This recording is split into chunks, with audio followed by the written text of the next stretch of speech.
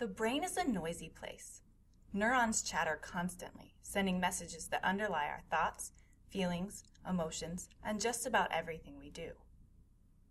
Now, a new view of the synapse, the place where two nerve cells, or neurons, meet, offers a detailed look at how neurons send messages. Using a variety of techniques, scientists reconstructed a rat's synaptic bouton, the message-sending tip of a neuron. The scientists made each protein in their reconstruction a different color, so they could see where the proteins are in the bouton and how they interact. Despite what it looks like, these proteins only fill about 7% of the space inside a bouton.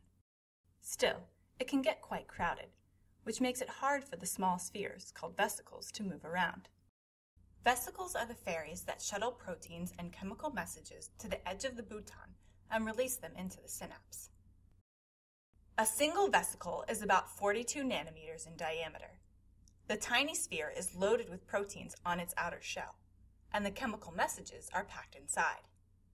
The mission of the vesicle is to move these messages to the bouton's active zone.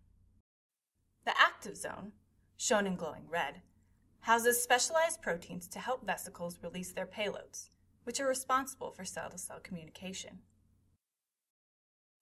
Once the vesicles make it to the active zone, they meld with the cell membrane and release their messages into the synapse. Of course, this is only the tip of a neuron. The team is planning to recreate an entire neuron to understand in extreme detail the potentially billions of transactions neurons make every second and how those communications make the brain work.